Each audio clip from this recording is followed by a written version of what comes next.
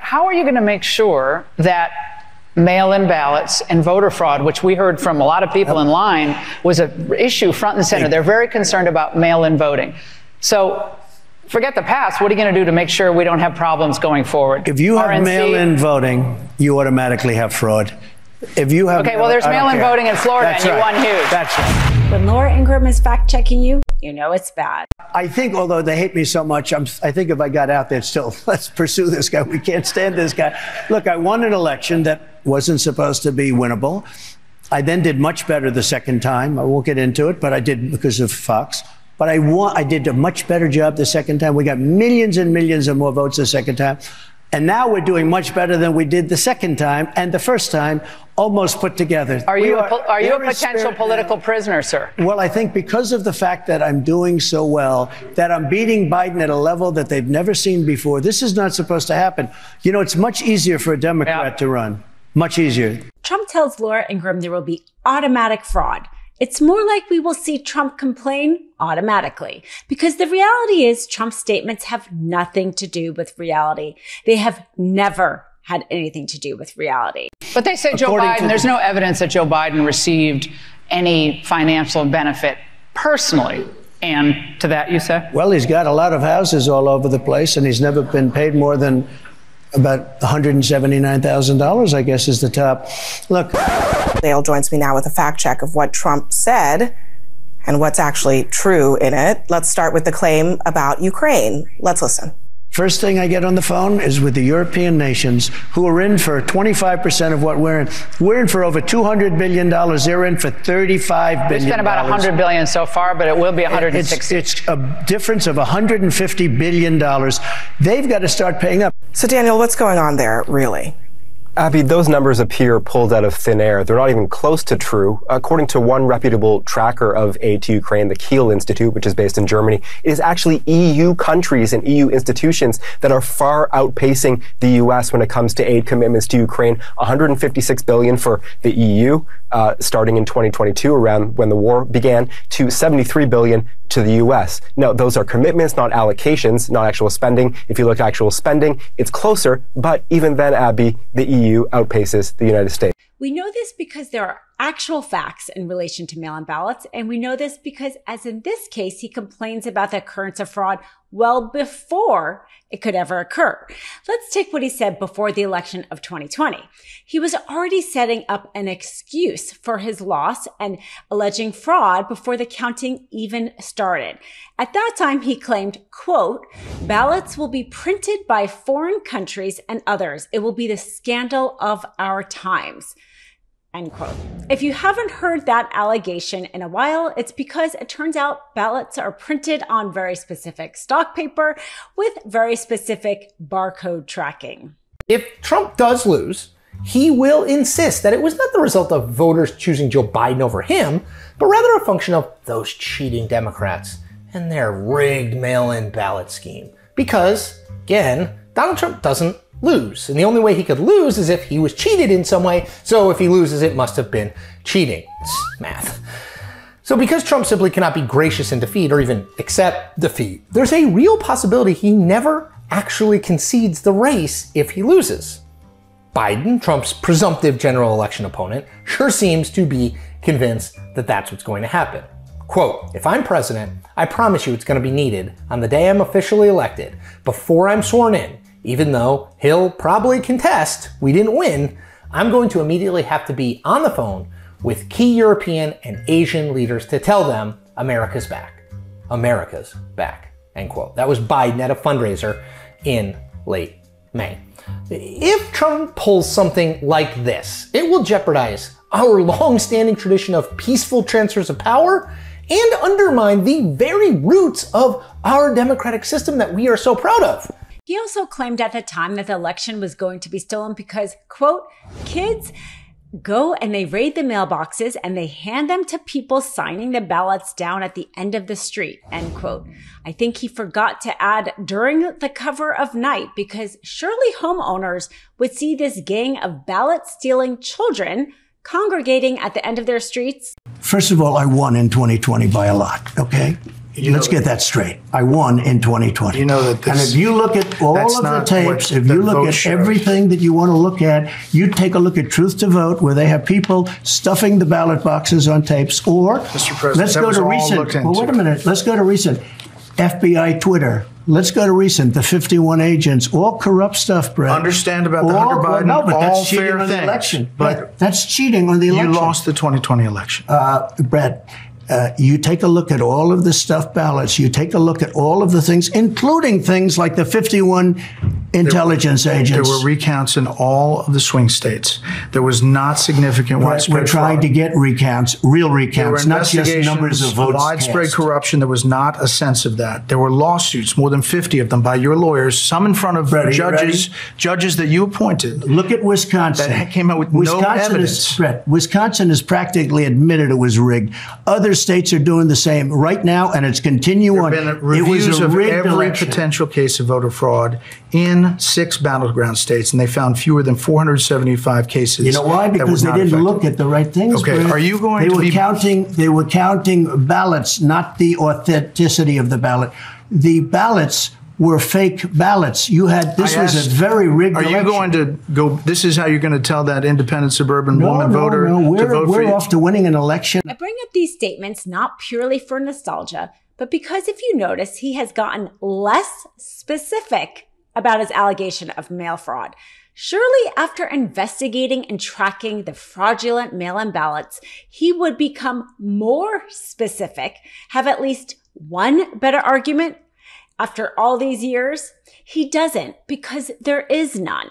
Instead, he has the awkward discussion with Fox, where Fox, not exactly wanting to get sued again, has to fact check him and his absurd claim that the fraud is just, quote, rampant. How are you going to make sure that mail-in ballots and voter fraud, which we heard from a lot of people in line, was an issue front and center? They're very concerned about mail-in voting.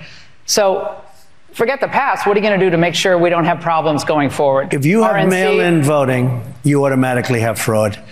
If you have well, there's mail-in voting in Florida, and you won huge. That's right.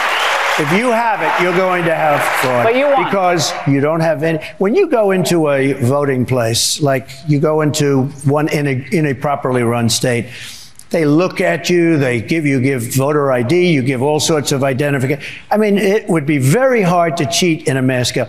When you send out millions, like California, I think they sent out 36 million ballots. They don't have a voting booth in the whole place.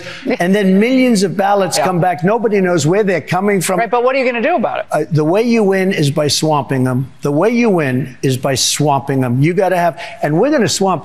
I'll tell you what, I did great in the first election. I did much better in the second. First of all, let's break down his argument that in-person voting is more secure because of the argument that there are ID checks. In fact, only 23 states require photo IDs when someone votes in person. He specifically calls out California for the millions of ballots they mail out, as if being the most populous state in the country is a bad thing. Being from California, I can say our mail-in ballot procedure is pretty amazing. I get an email when my ballot is received and another when my ballot is counted. Not only does it give me some peace of mind, it helps prevent fraud. As I would get notified if someone else sent in my ballot. Safeguards. What an ocean. Washington state has had mail-in ballot voting since 2005 and has never experienced anything close to widespread fraud.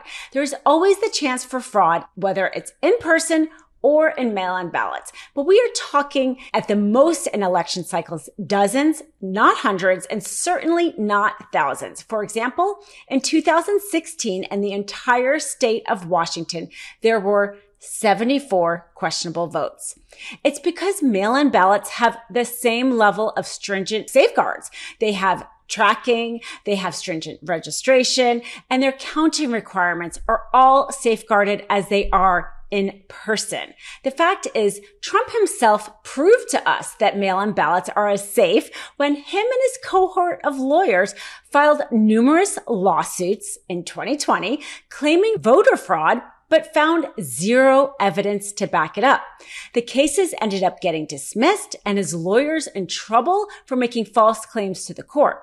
These were different judges appointed by different presidents in different states, all coming to the same conclusion, all upholding the voting and counting of mail-in ballots. Even the Supreme Court, with all his appointees, declined to take his case. The truth is, Trump doesn't like mail-in ballots because more people vote that way. If you have mail-in voting, you automatically have fraud. Since Trump was already creating distrust around mail-in ballots leading up to the 2020 election, I volunteered as a part of a team of lawyers that did voter protection work. There was so much misinformation from the MAGA crowd. We were trying to just safeguard the most essential part of our democracy, voting. We worked throughout the country. I was in North Carolina. There was one situation where a legal case was filed regarding certain mail-in ballots, and so pending the outcome of the litigation, the counting of those ballots was paused. Now, we know that one of the things that make our elections so safe in this country is how localized our elections are.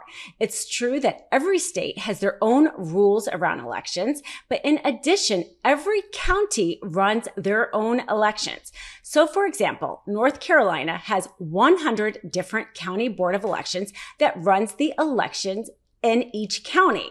So when this legal filing paused the counting, I and the rest of the team called each county to determine how many ballots were affected and what they were doing with those ballots. The answers I got were very professional and organized. They knew exactly how many ballots were affected, had logged them in a separate chart, and locked them in a safe. Sometimes the amount of ballots we were talking about was only 10 or 12 or 3 or 4, but didn't matter how many. They were keeping them all very safe. The fact is that the professionals and volunteers that work at a local level of our elections take their jobs very seriously and are very capable. We also can, should, and do monitor them all the time. This is how to protect our democracy. Not by lying about kids stealing ballots, not by lying to Fox, and certainly not by lying to the courts. The irony, of course, with Trump trying to convince voters that mail-in ballot is full of fraud, is what it does is it makes MAGA voters less likely to vote.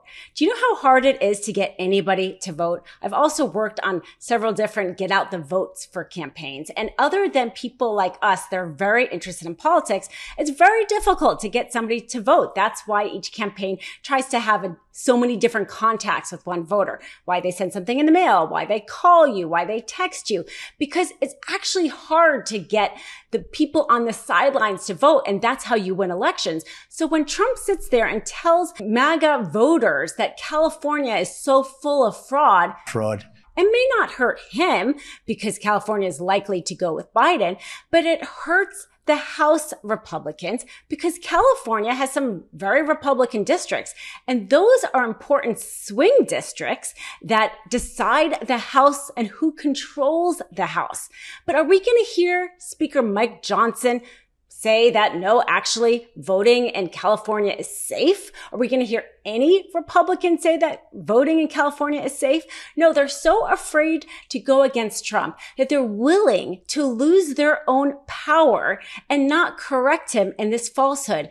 And you wonder why, because as we know, Trump is only about himself, and he's willing to talk about the lie of the fraud of the ballots, even if it costs every other MAGA Republican their seat. Love this video? Make sure you stay up to date on the latest breaking news and all things Midas by signing up to the MeidasTouch newsletter at MeidasTouch.com/newsletter.